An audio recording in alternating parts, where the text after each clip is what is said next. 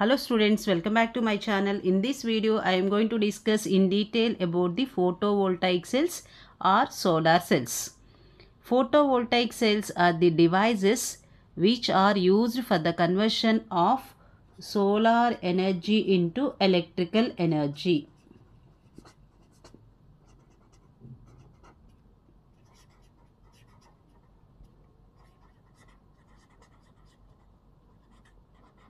Solar energy means the solar radiations which can reach the earth. So by using photovoltaic cells, it is possible to convert solar energy directly into electrical energy. So in general, photovoltaic cells are made up of semiconductors.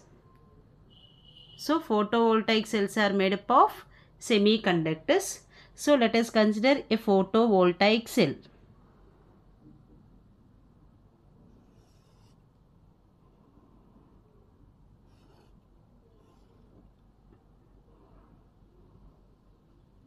So it is a photovoltaic cell.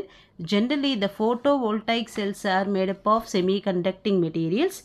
In general, they can be made with a single crystal of silica, or it is also possible to prepare with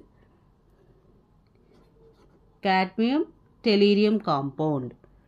So here in general, a photovoltaic cell is made up of single crystal of silicon. Single crystal of silicon means all the crystals of silicon will have same dimensions. So whenever a photovoltaic cell is exposed to solar radiations, then what happens?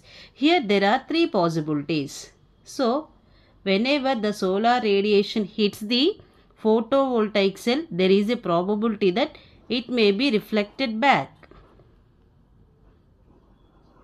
So the solar radiation may be reflected back. At the same time, whenever a solar radiation hits the photovoltaic cell, then it may be transmitted through the photovoltaic cell. It is the second possibility. So the solar radiation can be transmitted through the photovoltaic cell. And what is the third possibility? If the solar radiation is having sufficient energy, then it is capable of dislocating the electron present at that position. So it is called as photoelectric effect. So electron which is already present at this position will be moved to the front surface. So the front layer acquires the negative charge, whereas the back surface acquires the positive charge. In this way, in general, the first or front layer of the photovoltaic cell acquires the negative charge, whereas the back surface of the photovoltaic cell acquires the negative charge. And because of the potential difference developed between the two layers, whenever these two layers are connected to external load, then it will act as a battery and thus electricity will be developed.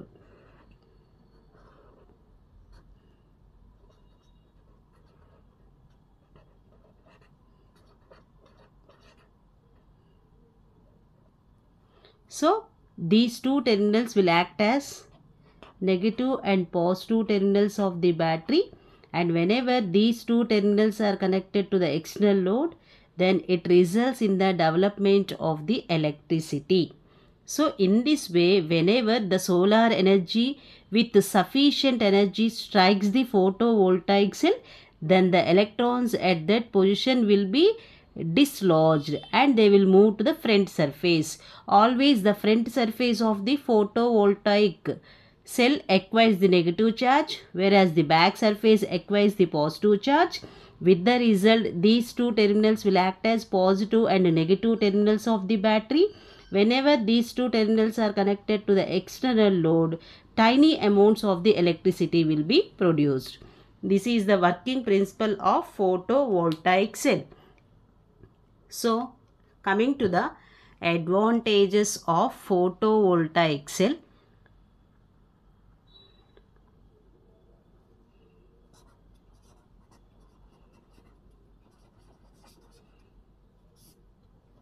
Especially these photovoltaic cells can be installed quickly. At the same time, the environmental impact is minimum.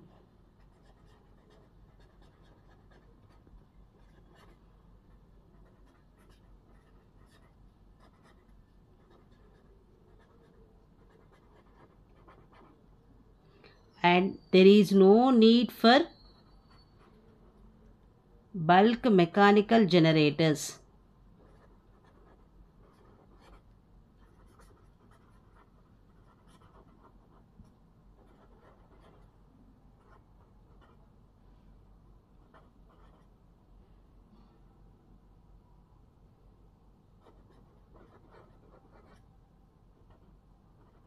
So, bulk mechanical generators are unnecessary.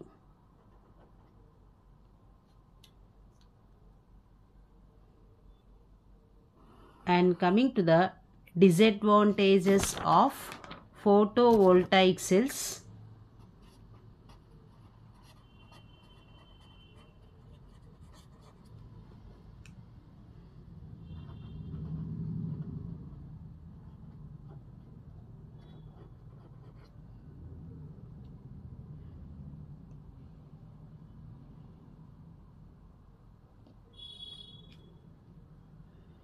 The capital investment is high.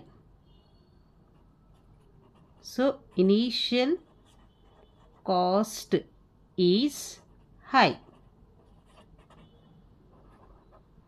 Especially we require single crystal of silicon. So, the silica used in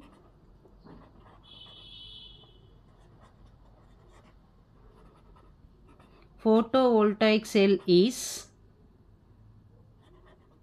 expensive. And always a single photovoltaic cell will generate only tiny amounts of electricity. So, we require number of photovoltaic cells which must be connected in series to produce large amount of electricity. So, large areas are required.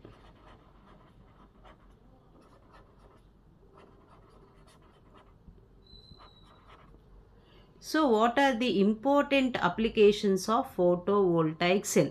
So, the electricity produced in case of photovoltaic cell is tiny amounts, and hence that can be used in watches,